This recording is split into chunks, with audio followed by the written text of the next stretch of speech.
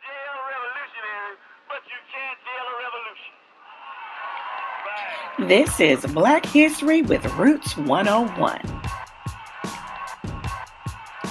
Roots 101 African American Museum is located at 819 West Main Street, right in Louisville, Kentucky, on Museum Row. Give us a call at 502-384-1940 to schedule your visit with us today.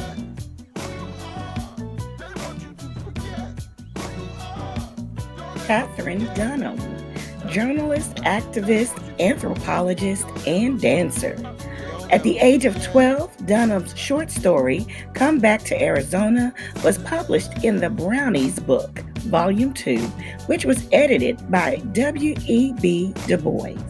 Dunham is best known for her ethnic and ritualistic dances. In 1934, Dunham performed at the Chicago World's Fair. From 1934 until 1936, she performed with the Chicago Civic Opera Company. She composed a ballet for the Federal Theater Project in Chicago in 1938.